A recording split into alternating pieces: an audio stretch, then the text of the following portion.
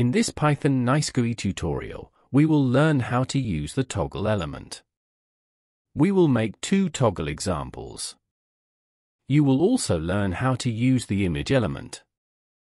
To support us, you can subscribe to the YouTube channel and like the video. First, I will create an application that contains labels. I am creating a variable. The parameter I send to the label function represents the name of the object. I save the code file and run the application. You can go to this address using a browser. I created a web page with a label. Let's create a toggle object. I am creating a variable. The list I sent to the toggle function represents the members of the toggle object. I am saving the code file. I created a toggle object with 1 member. I will add 1 more toggle object to the list. I am saving the code file. I created a toggle object with 2 members. I can set the default value of the toggle object. Value represents the default value. For example, I set the default value to text2. When the program starts, the default value of the toggle object will be text2. I am saving the code file.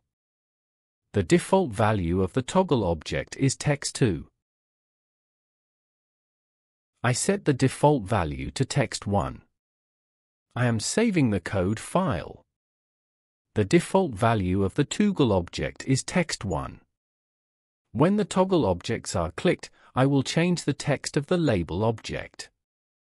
I can do this using the onChange feature.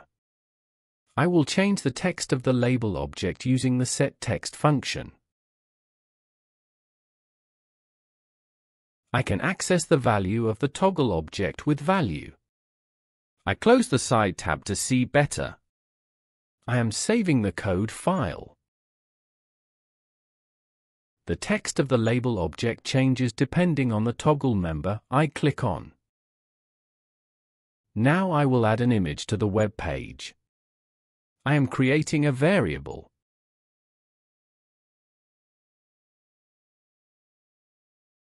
I will use these images. You can download the images from the GitHub link in the description of the video. Or you can use different images. I am sending the JavaScript image to the image function. I am saving the code file. I added the image to the website. But the size is a little too big. I can make the image a little smaller by using the class's object. I am saving the code file. I made the image a little smaller. I am sending the Python image to the image function. I am saving the code file. I added the Python visual to the web page. I will create another toggle object.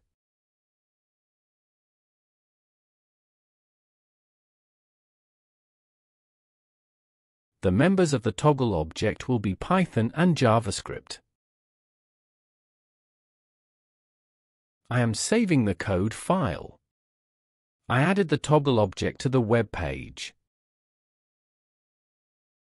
Using the onChange feature, I will show the appropriate image on the screen according to the member clicked. I can change the image of the image object by using the setSource function. I use the value function to get the value of the toggle object. I am saving the code file. Appropriate text and images are displayed according to the clicked toggle objects. In this video, we learned how to use the toggle element. To support us, you can subscribe to the YouTube channel and like the video.